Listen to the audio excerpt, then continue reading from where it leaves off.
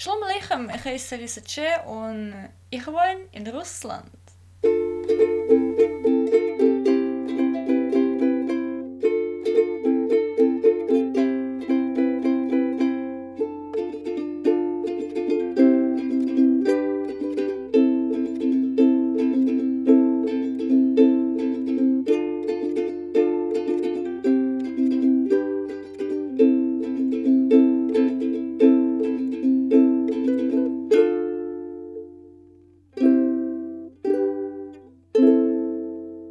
Ich meine, das ist der zweite Teil von meiner ständige Rubrik, was hert sich Russland?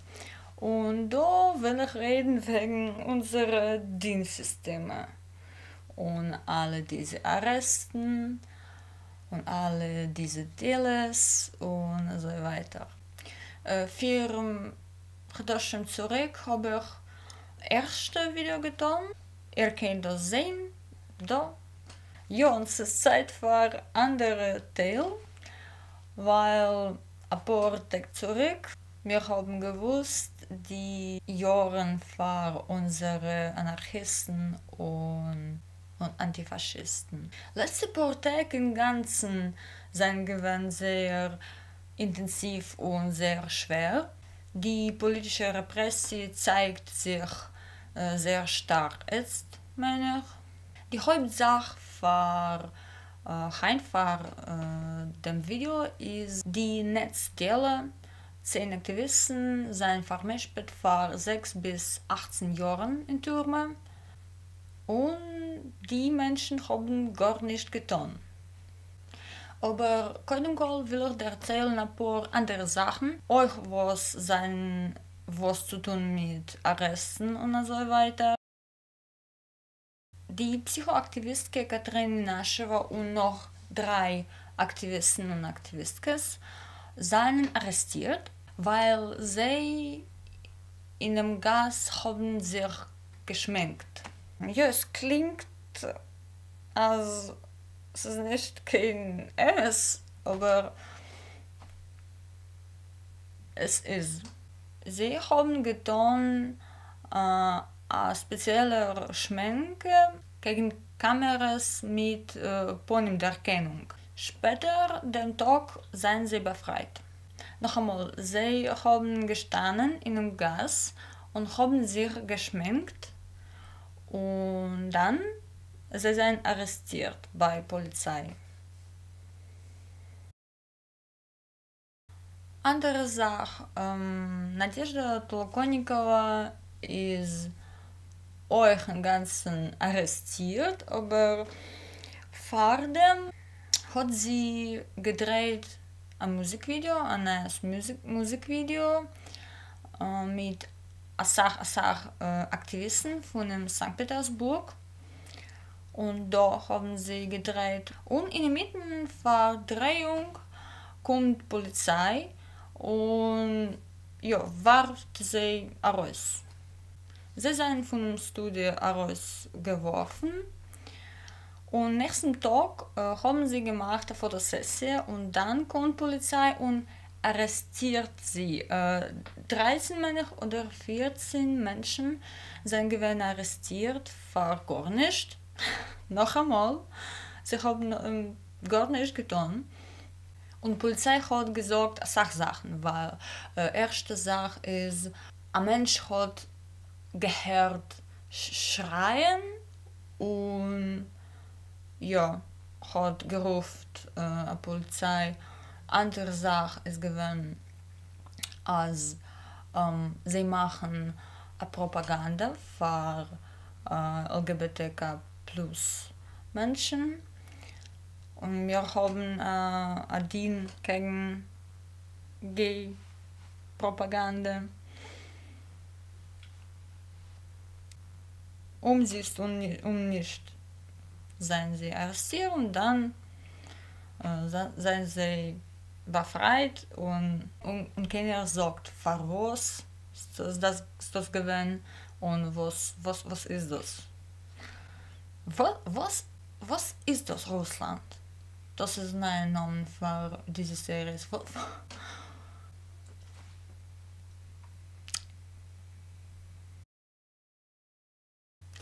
andere Delle, das ist die ganze Delle, weil die Feministke und LGBTQ plus Aktivistke ist dadurch jetzt in einem Hausarrest.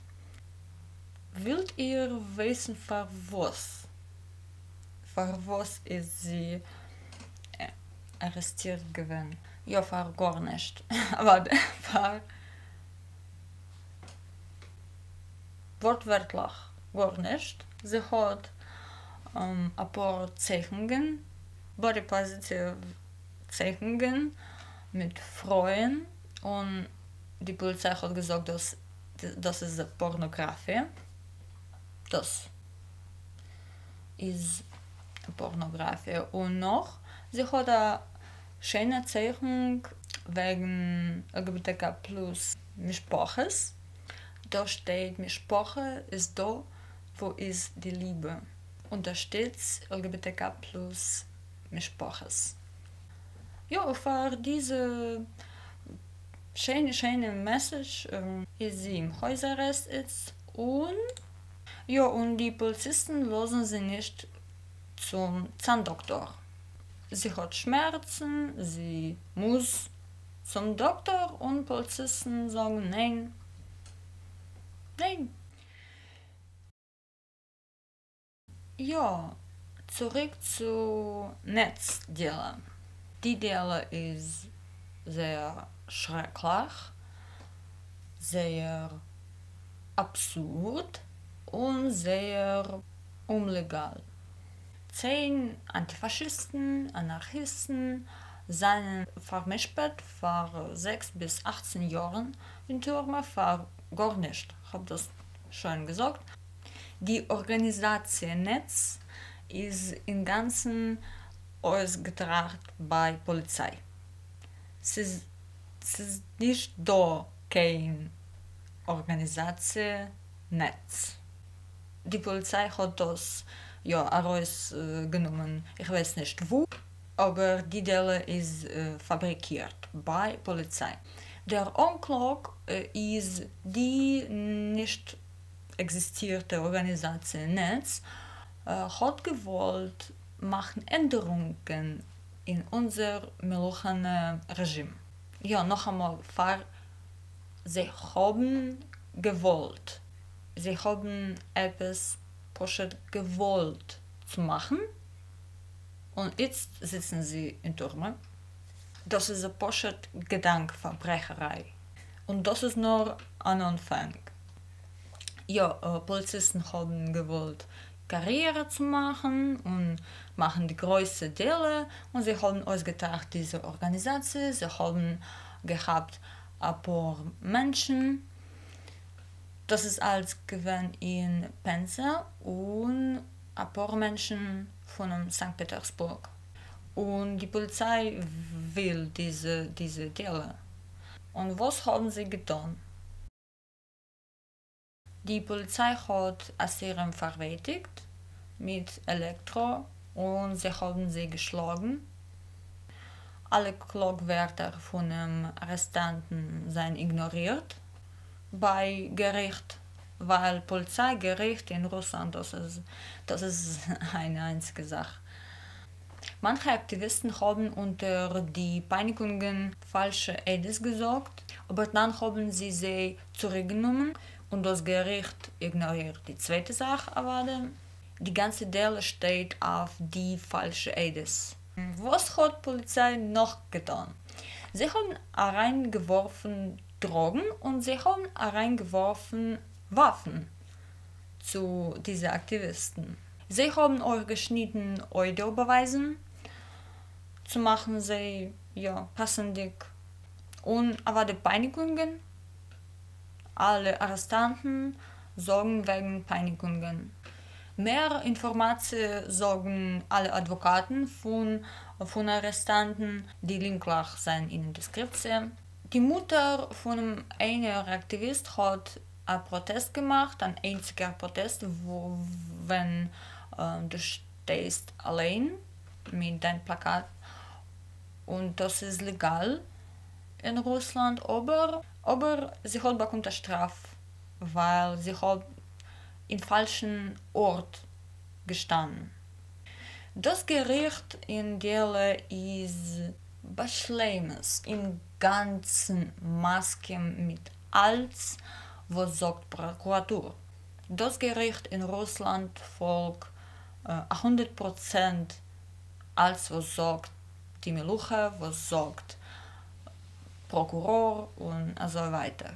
Hier wissen alle Menschen, dass in Russland wir haben eine sehr autoritarische Meluche. Aber nach dem Gericht, wenn in dem Tag 10. Februar, wenn das Gericht sagt, wie viele Jahre wollen sitzen die Arrestanten, ein paar Aktivisten von Moskau und anderen Städten haben gekommen kein Pensa und sie haben besucht das Gericht. Sie haben gemacht eine Aktie, aber noch seien 4 Menschen arrestiert. Die Polizei hat sie gehabt auf dem Zug in Moskau. Sie haben gewollt heimzufahren, aber dann kommt die Polizei und hat sie haben sie geschlagen. Später haben sie auch genommen die Smartphones. Und andere Aktivisten von anderen Städten sind herausgeworfen von den Tieren, wo sie wohnen, weil die Polizei kommt, schreckt den Ballabus von den Tieren. Ja, und sie sagen Porsche, ja, geh weg. In der Nacht, sie haben weggegangen und sie haben gewusst, wegen die 4 neue Arrestanten, sie sind gegangen in die Türme, wo sitzen die Aktivisten von dem Zug. Aber die Türme ist geschlossen. Nicht kein Mensch kann dort reinkommen, nicht kein Advokat. Und die Nahes sind nicht da von die 4 Aktivisten. Man prüft versprechende Informationen, rufen Polizei zu fragen, was tut sich, was ist das. Und Polizei tut gar nicht. Und Polizei meldet sich nicht. Ja, das ist gewesen sehr, sehr erschreckende Sache. Ich habe das gelernt online und habe sehr Sachmäure gehört. In der Nacht seien die Aktivisten befreit und Plakaten und Telefonen und einer und kein Mantel. Sie seien gefahren kein Moskau, kein sein Stadt. Ja, es ist alles sehr intensiv und du weißt nicht, was ist eine ganze Sache und was ist nicht sehr schreckliche Sache, weil sie tun sich jeder Tag und du weißt nicht mehr, wegen was kannst du fühlen etwas, weil ob du willst alles zu fühlen, ich meine, du kannst explodieren, du kannst. Aber nicht alle Gerichte in Russland seien sehr, sehr Verfolgte. In Moskau ist befreit wer? Der Hager von einem Gay-Mensch. Ja, die Meluche sagt uns, dass du kannst machen einen homophobischen Mord und sein frei. Und du kannst nicht zeichnen Menschen, du kannst nicht zeichnen Menschen, du kannst nicht sein Anarchist, du kannst nicht sein Antifaschist, du kannst nicht zeigen deine Solidarität, du kannst nicht machen Aktien, du kannst gar nicht sorgen oder trachten, du kannst nicht leben, Poschet, und du wirst sein in Türme für 6 bis 18 Jahren. Siehst und nicht. Ja, es sieht aus wie die Meluche prüft, verboten die Freundschaft, der Solidarität, aber du kannst das nicht machen. Du kannst nicht verboten, Menschen zu fühlen Solidarität oder zu zeigen Solidarität. Wenn in Russland es ist unlegal zu machen eine Aktie mit mehreren Menschen, aber es ist legal, machen einziger Protest, wenn du stehst allein. Und Menschen haben ausgetragen diese Schlange zum Piket, wo ein Mensch steht mit Plakat und sagt etwas und man fotografiert das und andere Menschen stehen in die lange Schlange und sie reden, aber sie zeigen nicht kein Plakat, sie stehen poschet, ja? Sie stehen noch, sie machen keine Aktie. Aktie macht nur der Mensch, wer steht mit Plakat. Ja, wir wollen austragen etwas noch. Aber der polizistische Gewalt ist ärger und ärger und Putin will die Konstitution ändern. Ob das Gericht ist schlecht und macht Verbrechungen in Russland. Jetzt kann machen ein Klagwort zu Europäischen Gericht für menschliche Rechte und ob Putin macht die Konstitution anders, man kann nicht das machen. Und für manche Arrestanten ist es eine und einzige Sache. Das sind viele nicht alle nice von Abortek, nur ein Teil von politischer Repressions und polizistischer Gewalt erwarten. Ja, bitte helf verspreiten die nice, weil ich meine, als der Welt weiß gar nicht wegen das. Ich habe das nicht gesehen in die nice, in die Welt nice. Ich habe wegen Russland höre ich noch wegen Putin macht etwas mit Wahlen in Vereinigten Staaten und das ist alles oder russische Hackers. Aber was tut sich da? Erzählt keiner, meine ich höre das nicht und ja, ich habe gewollt das machen. Helf mir und verspreit Informationen. Da sind mehr Linkler in Englisch wegen dieser Deal. Und helft mit dem Geld, ob ihr kennt. Wir haben eine Sachorganisation, wer hilft Arrestanten und seinen Mispoches und sie machen die Neues euch. Ja, alle Linkler sind da in der Description. Guckt und ohne Dank noch einmal für der Sehen. Seid informiert und seid gesund.